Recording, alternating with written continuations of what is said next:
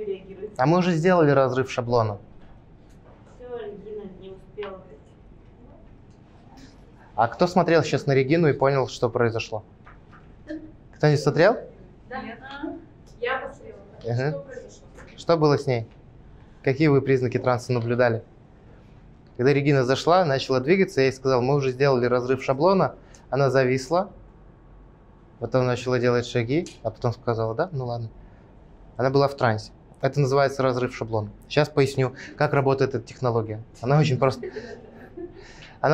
работает. Ну, я вас поздравляю, вы на себе уже испытали. Сейчас мы будем много раз испытывать это на себе. Разрыв шаблона. У нас есть паттерны, у нас есть уже много привычек поведения разных. Они бывают моторные, да, с помощью нашего тела. Мы делаем какие-то определенные. Кто-то здоровается обнимашками. У мужчин есть очень классный шаблон, когда они здороваются рукой. Да. Бывают поведенческие, есть когнитивные, мыслительные, лингвистические. То есть мы привыкли каким-то определенным образом мыслить. Мы прекрасно понимаем, что после завтрака будет обед. После обеда будет ужин. А если вы начнете говорить человеку, что после обеда наступит завтрак, он на какое-то время зависнет. У него будет замешательство. Неважно, что он в этот момент будет думать. Он будет думать о том, что вы ошиблись, или он будет думать о том, что вы сказали что-то неправильное. Какое-то время будет замешательство. Вот это замешательство и есть разрыв шаблона. То есть мы пошли нестандартным путем, мы немножко свернули в сторону. Я вам сейчас продемонстрирую несколько способов, как можно рвать шаблоны и поведенческие, и всякие разные. Хорошо, я вам разорву шаблон. Причем, Жанель, я вам уже делал этот шаблон, разрывал на самом первом модуле. Приведу пример. Когда у нас был первый модуль, я не помню, какой это был день, первый или второй, у нас был перерыв, и я возвращался оттуда из бара, а Жанель, я не помню, с кем она шла, может быть, даже с Региной. И я такой мимо них, они на меня смотрят, улыбаются, а я мимо них проходя говорю, да, до свидания, был очень рад. И Жанель на какое-то время вот так вот застыла. Ага, вы были в трансе. Это разрыв шаблона. Что я сделал? Я применил нестандартный ход. То есть я просто говорю до свидания, и она начинает там что-то думать, а что уже закончилось, а время-то уже вечернее. Вот таким образом рвутся шаблоны. То есть здесь нет... Знаете, участникам курса почему-то этот способ очень нравится, потому что он очень такой зрелищный. Но на самом деле в практике его применять... Ну, я не очень часто его применяю, хотя применяю. То есть в практике вы скорее будете подстраиваться к естественному трансу. Почему? Потому что здесь нужно делать немножко больше усилий. Здесь нужно продумать, как вы этот шаблон будете разрывать. То есть здесь нужно немножко поразмышлять о том, а как я это буду делать, и вдруг, если не сработает, как я потом оправдаюсь. Понимаете? Здесь вот такая история.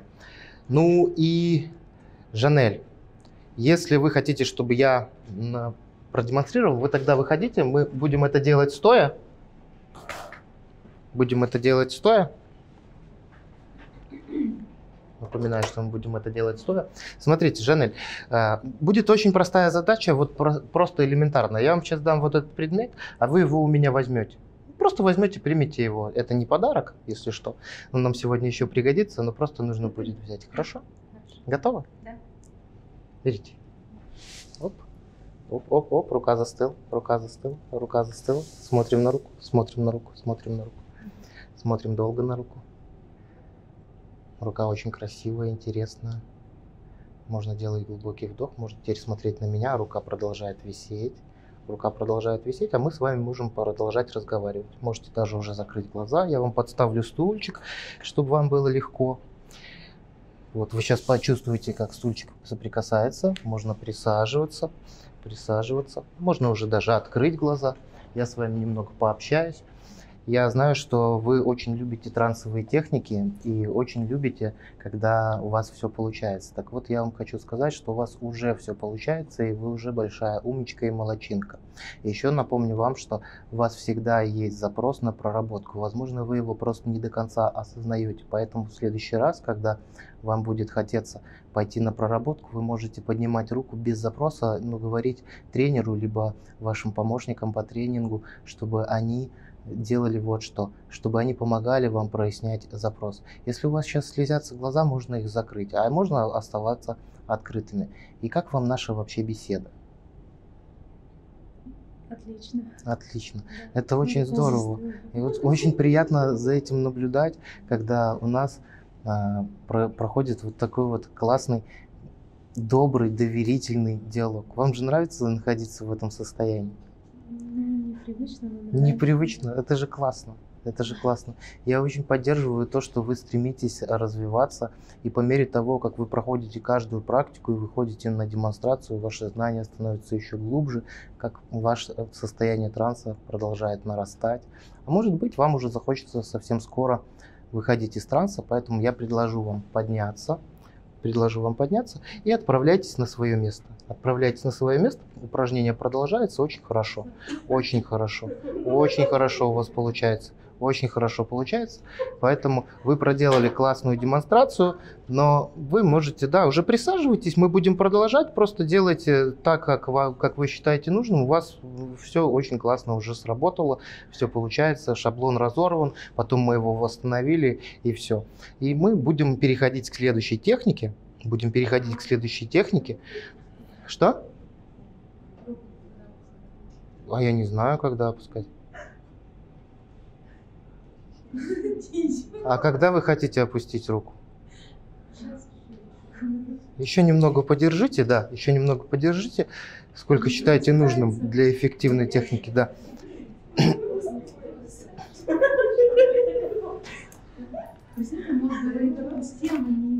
А мозг, я сейчас просто поясню для всех, пока Жанель делает эту сложную работу. На самом деле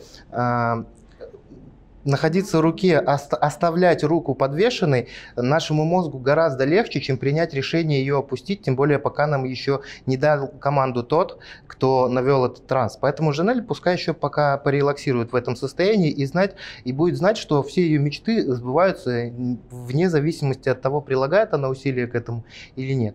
А мы будем дальше обсуждать, и пока мы будем обсуждать, я хочу, чтобы вы рассказали о том, что вы наблюдали. Заметили ли вы, как разорвался этот шаблон?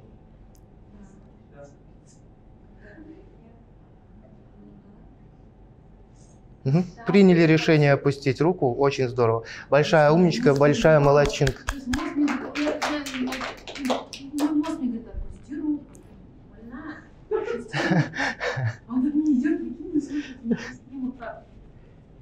Но вы сделали большую работу, вы очень наглядную демонстрацию. И теперь все то, что я вам рассказал, оно непременно начнет работать, и вы придете совершенно обновленная на этот тренинг. Очень здорово, да. Хорошо. В чем здесь была фишка? Поясняю. Я, кстати, и так и не отдал этот предмет. Мы, когда что-то берем, у нас уже есть привычный способ. Вот знаете, если человеку, даже если маленькому младенцу давать круглый предмет, допустим, яблоко или мячик, он делает ручки вот так. Если человеку давать, допустим, плоский предмет, давайте мы Гульнур дадим плоский предмет,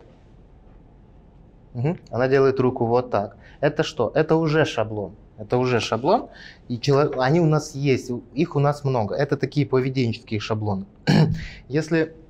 давайте попробуем Гульнур дать вот такой. Она хочет так. Хорошо, спасибо. В тот момент, когда Жанель привычным для нее способом потянулась к предмету, я ее прервал. Что я схватил ее рукой за руку и обратил ее внимание на руку. Что с рукой? Обратите внимание на свою руку. И поднял ее. Здесь, понимаете, уже две сразу. Наведение и через руку, и разрыв шаблона. Разрыв шаблона помогает вот вызвать вот это замешательство, короткий глубокий транс. И во время этого короткого глубокого транса я ей делал внушение, что можно смотреть, и она смотрела, можно расслабляться, она расслаблялась. Потом я сделал ей внушение на то, что рука висит, подсказал ей, что когда стул коснется, вы можете присаживаться, она выполнила эту команду. Она находится в этом трансе, она уже забыла про эту руку. И я еще сел, мы с ней еще потрындели, лалы, да, и все. И дальше я ее отправил, но не сказал опускать руку. И она пошла в этом трансе дальше. А потом она, конечно, я уже перестал обращать на нее внимание. Я мог продолжать это усиливать, но зачем? Да? То есть мы этим можем пользоваться. Это очень, знаете, наглядно, очень интересно, очень красиво, но нужно все продумывать. То есть вот если в обычной жизни я бы Жанель разорвал шаблон таким образом, мне бы пришлось как-то оправдаться, почему я ей не дал этот предмет, да? Найти вот этот способ. И, конечно, если бы я с ней встретился просто вот в коридоре, я бы ей не вывешивал. Это я сделал для более яркой демонстрации. А в этом случае я бы просто мог ей сказать, ну хорошо, давайте присядем, обсудим то, что вы хотели мне сказать. И она бы начала рассказывать. Потому что когда есть мужчины, проще всего это продемонстрировать через рукопожатие. Илдос, пойдете? Покажем демонстрацию через рукопожатие. Просто у мужчин это очень такой яркий паттерн. Как его можно нарушить? Мы сейчас, Илдос, с вами просто поздороваемся, как обычно. А потом я расскажу еще очень важную историю. Готовы? Хорошо. А вы хотите, чтобы я вам что-то позитивное внушил? Да. Хорошо. Очень рад. Оп. Глаза закрыли, рука остается висеть. Можно уже расслабиться и подумать о том, что вас волнует больше всего. Очень хорошо. Очень хорошо. И все цели, которые вы себе поставили на данный момент, уже начинают исполняться вне зависимости от ваших усилий. Это очень здорово. Это очень здорово, ощущать это состояние. Очень хорошо. Очень хорошо. Когда вы почувствуете, что вся необходимая работа уже проделана, вы можете открыть глаза и дать нам сигнал, что вы уже с нами. Пусть пройдет столько времени, сколько вам необходимо, для того, чтобы это было осуществлено. И когда поймете,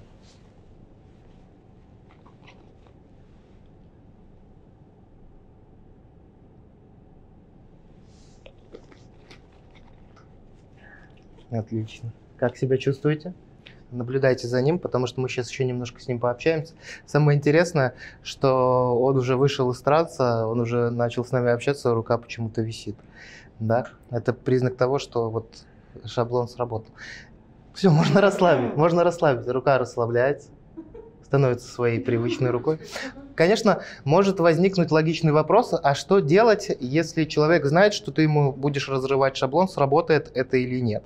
Я вот хочу попробовать еще. Вот сейчас Илдос, он уже знает, что с ним будет происходить, он уже знает, что произойдет. Да? Он знает, что я буду наводить транс. Попробуем еще раз?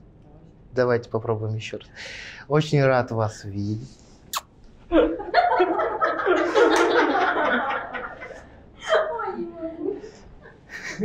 И это было весело, согласитесь. На тренингах НЛП еще очень весело. Я думаю, в Алматы мы зажжем еще лучше. Согласны?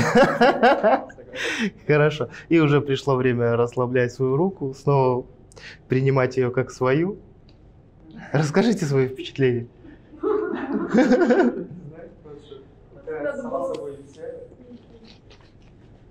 Но это достаточно глубокий транс. Хорошо. Можно поаплодировать. Да, если позволить, с этой стороны сижу, и да, заметно было, как Илдос не мог прям будто опустить, он прям как будто бы с усилием ее опускал первый раз. Да, мы... Потому что обычно это возможно, но обычно кто навел транс, тот быстрее выведет человека из транса. Поэтому Илдос, открываем глаза, активно двигаемся. Спасибо вам большое за демонстрацию. Но это все очень здорово, но не все же ощутили.